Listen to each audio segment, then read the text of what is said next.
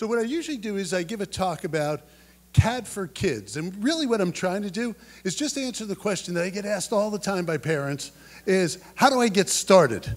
You know, what software do I use? I saw a 3D printer, what do I buy? You know, my kid's really excited about, but how do I get started? And if I do nothing else in half an hour, the one thing I would like to say is the way to get started is just get started. If I only do one thing, is to get a couple more people just to try and make stuff. Making is this experience of experimentation, it's testing, it's trying. You do it once, you do it again. Most often you fail. Almost never do you get it right. I don't know how many times I've built a project. I don't even think I can think of a single project I've built that when I was done, I thought it was perfect. You're always done and you have something else to do. As a matter of fact, at the end, I'll show you the thing I've been working on with my son for the last almost a year. And everyone kept asking me, well, is it done? I said, no, but it's ready to go to Maker Faire. Because when we get home, we have plenty more to do on it. There's plenty of more work. And so the one thing I'd say to everybody is just go make stuff, just go try, keep trying. And it won't be perfect. And it's not about it being perfect. It's all about the experience of making stuff. Okay, so let me talk a little bit about trying to answer that question a little bit. How did people get started? Because really, one of the things that's going on, people have been making things forever. And there's always been people in their garages tinkering, people making stuff. There's drill presses and people working on cars. But there's something different going on. And the two things I see going on relate to being able to use computers. And we're using computers in two different ways. All of a sudden, we're using computer a lot to design. And on the other hand, we're using microprocessors to fabricate. As you walk around here, there's microprocessors everywhere. There's microprocessors in the CNC routers, in the 3D printers. It's in all the things that people are making. They're filled with microprocessors as well. And that's really what the difference is. And so what underlies and what makes all those microprocessors really smart is the software that drives it. And so it's important to have the software that both helps you design but also that helps you make. So let me talk about a bunch of software, about how to get started. One of the things I'll tell you is all the software I'm going to talk about today is free. So every piece of software is free. This is not a big commercial for you to go out and buy anything. Everything's available for free. The other thing, I just want to take this opportunity, since it's great this room is filled. One of the things we did over the last year is we decided that it was so important to get all of the software that we make in the hands of kids, that we made all of our software, every piece of professional software, free for every student, every school, and every teacher.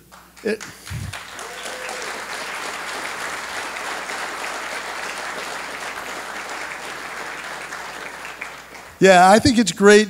All you got to do to go get it, it's students.autodesk.com. People are like, really? Yeah, it's like, yeah. Just go to students.autodesk.com. You can download it. I think you get a 3-year license or something like that. 3 years goes by, you go there again, and you download it again. So all of it's free, all of it's available. And how do you build into it? Let me just start with, here, let's just start. One of the things I tell people if they just want to start, Tinkercad, have many people, how many of the kids have used Tinkercad? No, handful. You're kind of big for Tinkercad. Skylar, have you used Tinkercad? Not really. Oh, he's too advanced. If people want to get into how do they do 3D modeling and stuff, I'd start with Tinkercad. Here you can see your thing of mine doesn't look exactly the same. There it goes. Okay, here's the story of Tiana. She's been using it. Tiana decided to make biologically inspired jewelry. And she's selling it, and she has the very modest goal of putting herself through college and raising $1 million by selling her own jewelry. Okay, this is Ratik. If any of you are here when I point you, just raise your hands. Ratik has to wear glasses. He didn't kind of like the glasses he could buy, so he decided he had to design his own 3D glasses, design his own glasses, and then 3D print them. And so there's his Lego-inspired 3D printed glasses. Okay, let me talk a little bit about 123D design, which is a whole nother family of products. So if you want to get started, great place to start is Tinkercad. Another place to start, you can use SketchUp. Those are kind of two easy to use entry-level programs, both available for free. Next one is 123D Design. You have a whole series, 123D Design, 123D Make, 123D Sculpt. So depending on what you're doing, there's a whole variety of these. Here's some examples of typical stuff. You can see a lot of it online of what people are doing. Here's a good example of some stuff that uses some of the software. This is Tony. I don't know is Tony in the room? So Tony's been building things. Oh, there's Tony. Tony and his son and a bunch of kids in their high school have been building interesting things. This is a picture of Tony at last year's Maker Faire. This is Battlestar Galactica Viper. So this is his flight simulator he built. This year he has two new projects you're showing this year, Tony. One, an Arduino-based iPhone, using your iPhone to control your home entertainment system. I guarantee it's better than what most of us are doing to control our home entertainment today. All 42 remote controls. And then this is a model he's building of an arc reactor, I think from Ironman. What's that? The boy, yes. Everybody puts it on us, but it's really the boys who do all the work in this stuff. So this is the kid's model of an arc reactor from Ironman. Okay, one of the things that I think is really cool this year that we hadn't done before, because I think the future of building stuff is really not just modeling geometry. It's about how do you build a whole system. And a system these days consists of certainly the mechanical components, but it also involves the software and the electronics. It's really important that in order to understand how something's going to behave, that you're able to model the whole thing. So we just introduced a product called 123D Circuits. It's the coolest thing. I'm better on the other stuff, but this was great. You want to do an Arduino-based project? All you do is pull up 123D Circuits, web-based. You can lay out not only schematic views, but breadboard views. You can write your Arduino code in there. You can use other processors, and it actually runs a little simulator. So you can test it before you fry all your capacitors. It's really cool. It's a nice thing to do. You can then generate the enclosures, and then you can 3D print things like the enclosures for your Arduinos. You can model things like shields in there. We modeled one in there, me and my son, and then you can order them online. So it's a very cool thing, and I think it's the beginning. You know, it's great that we can model all this stuff, but the question everybody always asks is, how do I make it go? You know, you just have this thing, it's behind the screen, it looks good, but how do I make it go? And so this is the beginning of how do you make it go. Let me just show one of the projects. By the way, one of the things many of you may know, Autodesk built out this big digital fabrication facility down on Pier 9 this year. So it's down in San Francisco, right next to the Exploratorium, which is an awesome location. And it's a 35,000 square foot facility. And in it, we have a program with artists in residence. We also have some machinists in residence and some inventors in residence and all kinds of people in residence who are using it and working together with us. This is one of their projects, Vox Populi. So this is a megaphone that rotates around and it broadcasts. And the way you broadcast is you tweet to it. So you tweet to its account, and so you could place this somewhere in public, and when you tweet to it, it will say whatever came in on the tweet. It's a very cool project done by two Brazilian artists. Okay. Let me move on to one other thing that's slightly different. One of the other things we do at Autodesk is we have a community of people on a site called Instructables. How many people have looked at Instructables? Awesome. By the way, all the folks from Instructables, I see a whole bunch of them.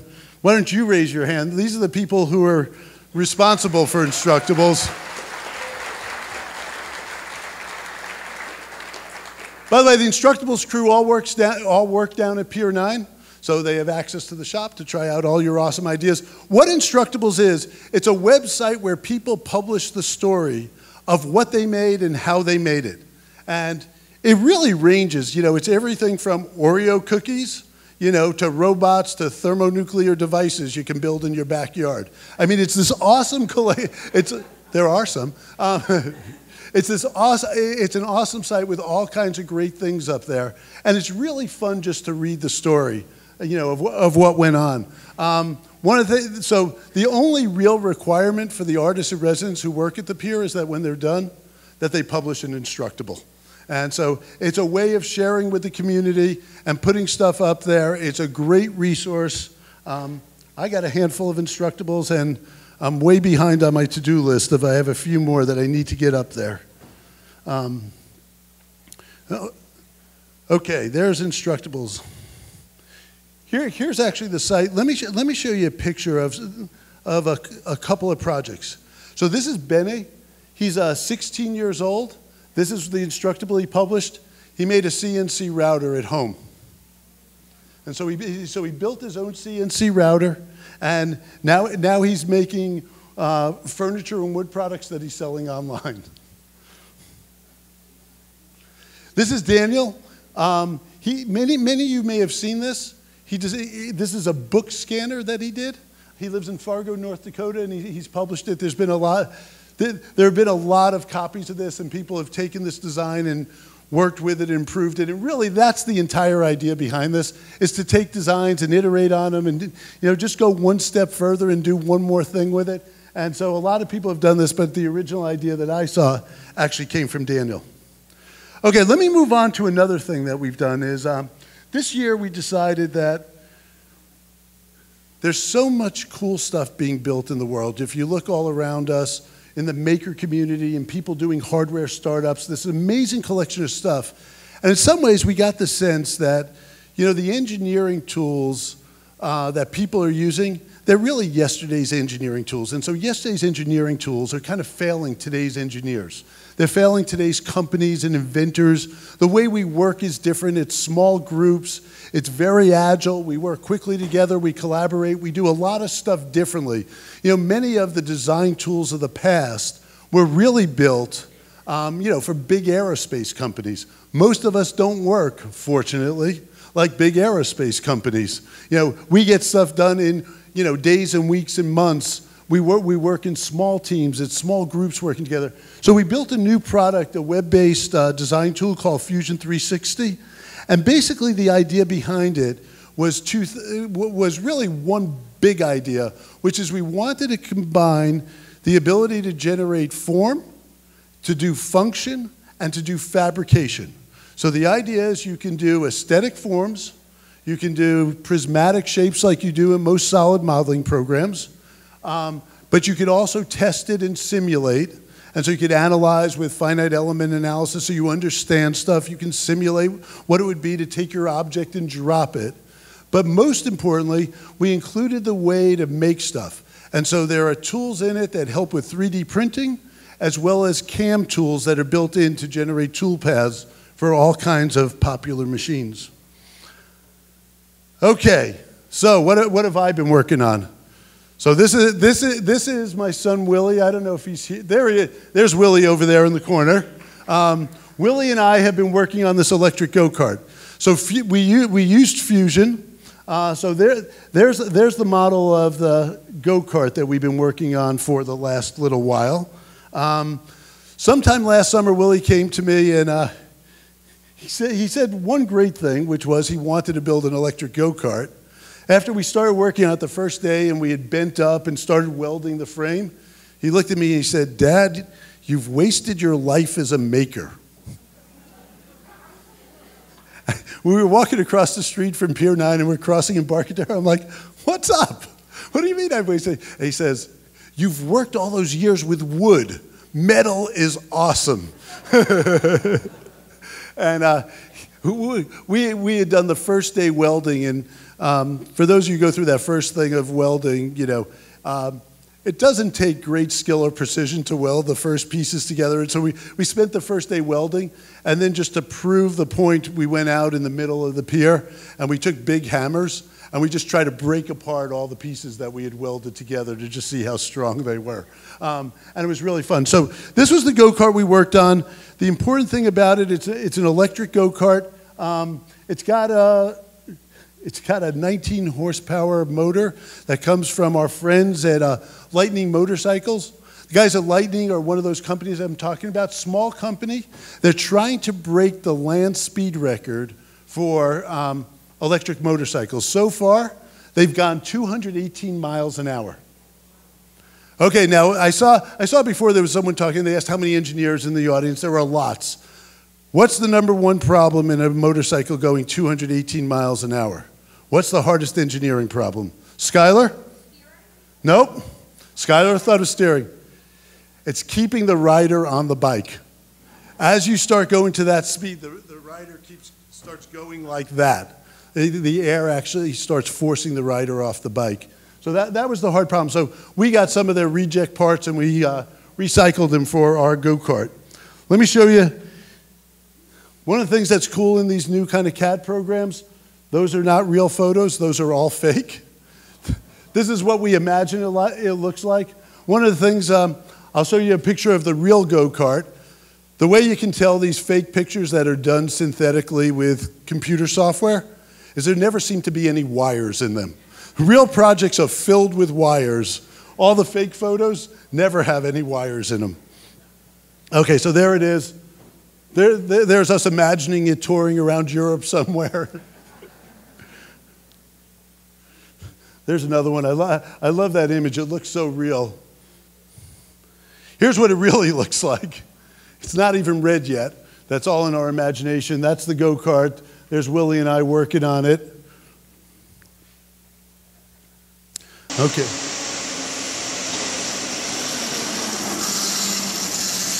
And that's the first test drive going up and down Pier 9.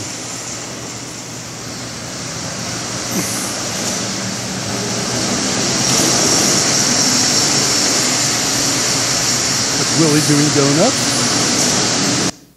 Okay. So that was the first time. Right now, like I said, these projects are never finished. This thing is geared a little too high. Goes about 50-something miles an hour. If anyone's ever been in something that's about 2 inches off the ground that goes 50 miles an hour with no shock absorbers, it's a really, really bad idea. So we're trading it in, and we're making the gear ratio a little bit different, so we get a little bit more low-end torque and a little less high-end speed. It was really fun early this morning running around the fairgrounds on the go-kart. So that's what it looked like. There's Willie sitting in it, and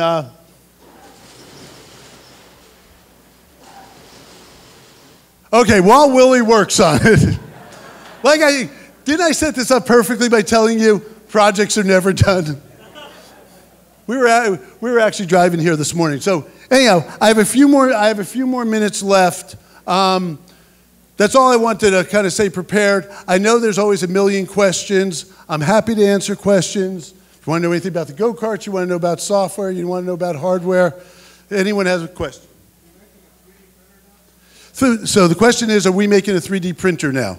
So Willie and I, fortunately, are not making a 3D printer. Autodesk is making a 3D printer. Just this week we announced, what we really were interested in is just moving 3D printing forward. So we announced two things this week. One was a software platform for 3D printing that we were going to license freely to all other 3D printer manufacturers. And then the second thing we said we were going to do is we're working on an SLA, a stereolithography 3D printer, in which we were going to do a couple things. One is we're going to make the design open. So we will publish the design so other people can take the design and go with it. The other thing is it will accept all kinds of materials. So we'll publish the specification for our formulation of materials, but other people can put in their own materials as well. Right, so Skylar's question were those pictures. All the pictures I showed there where the rendering was happening in the cloud. So one of the things that we're moving to with all the software is trying to divide the workload between the stuff that really is best done on your local computer or done on your tablet or done on your phone, and the stuff that's best done in the cloud. In this case, the rendering of all those pictures are done in the cloud. You kind of manipulate it on your desktop machine, you set it up, you position a light, you hit a button, it computes on the cloud, and the result comes back to you. So we're doing a lot of that, mostly the compute-intensive things, like the rendering. Most of the simulation is happening in the cloud as well. So it's interesting kind of new architecture. Yeah, so the question is, Fusion, will it have a scripting language? There's already a scripting language built into it. It's a little bit invisible, but there's a JavaScript and Python API coming. We're actually using it internally to drive a lot of Fusion today. Sometime relatively soon, we're going to make it public. There's a new release of Fusion coming out on Monday. It's not in this one, but in the next one or the one after, you'll have a Python and a JavaScript binding to kind of do everything that we're able to do. So, kind of down to bare bones. Oh, so we have not built so the question was, do we have access to Vault in the cloud? We haven't built a Vault in the cloud, but we have built a place where you can store all your files, you can render everything. All of that's available to schools as well. The only thing, I'll give you the true thing, what we've done, because the students, when they see something free, have been huge consumers of a bunch of this stuff like the rendering. And so our paying customers get priority in the queue ahead of the students. But other than that, all of the cloud-based services are available to all the students as well. So by the way, Willie, did you get the go-kart running? No. Willie fried the go-kart. He left him alone for 2 minutes. It's okay. 2D tools. People continue. The question is, what's the future of Autodesk 2D tools? I think 2D is becoming less important for documentation. I think more and more people are working off 3D models and building off 3D models. Two places I see 2D continuing long into the future. Most of us sketch in 2D as a way to come up with concepts and ideas and make things, kind of come to life. And the other is still in industry. It's still really important that people use it to communicate to others. So once you have an idea and you want to give it to a shop to fabricate, there's still a lot of the world that digests 2D drawing. So that's what goes on as well. We're going to continue to invest in it, but most of our customers today are doing most of their modeling and communication in 3D. Okay, thanks very much. If anyone wants to see the go-kart, we're out there.